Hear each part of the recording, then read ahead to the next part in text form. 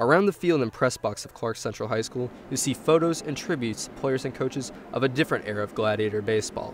An era of success that has faded since head coach Trey Henson played his and the Gladiators' last playoff game in 2002. When I played, we had a varsity of about 18.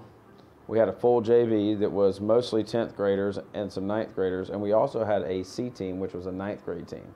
We also had a middle school team. The varsity team today has 14 players and suffers because of its lack of depth. Surprising considering the thriving Athens Little League that feeds into Clarke Central. This poses the question, where did the Athens Little League All-Stars go? I asked Clarke Central senior Cole Malasaw where his fellow All-Stars are today. The guys that were on my team, he went to the private schools, and then he has surrounding counties like Oconee and Walton.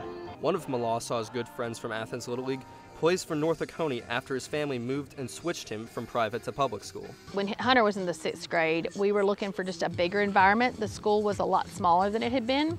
And so we looked at both Clarke Middle and Clarke Central, which is where we were zoned, or if we moved, we would move so that he would be at Malcolm Bridge in North Oconee. It's kind of what we were looking at, and ultimately made the decision based on we bought a house closer to where my parents live. For programs like North Oconee, with 3 full rosters and over 50 players, numbers aren't an issue. But even other schools in Clarke County are dealing with numbers problems. At rival Cedar Shoals, first-year coach Vince Marola is noticing the same issue. It's been difficult trying to get kids out here from time to time. Associate head coach Nick Wegman has his own theory based on his observations. There's so many options of where you can go to school in this town now. Obviously you've got some of the private schools. You've got Athens Academy, Prince Avenue, Athens Christian. Most of Coach Henson's Little League All-Star team attended Clarke Central with him. Though Henson graduated just 4 years before Wegman, something changed between the classes of 2003 and 2007.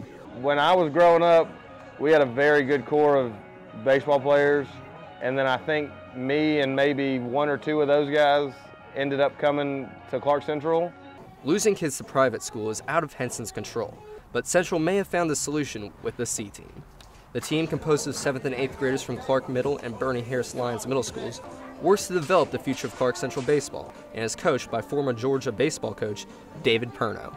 I felt like there's a need, I just was like, we need to keep this rolling. And I do think, if we can keep these kids together and get them here, that they've got a chance to maybe turn this program back around. Since Henson took over as head coach, Central's win total has steadily increased every year, a sign the C team may be working.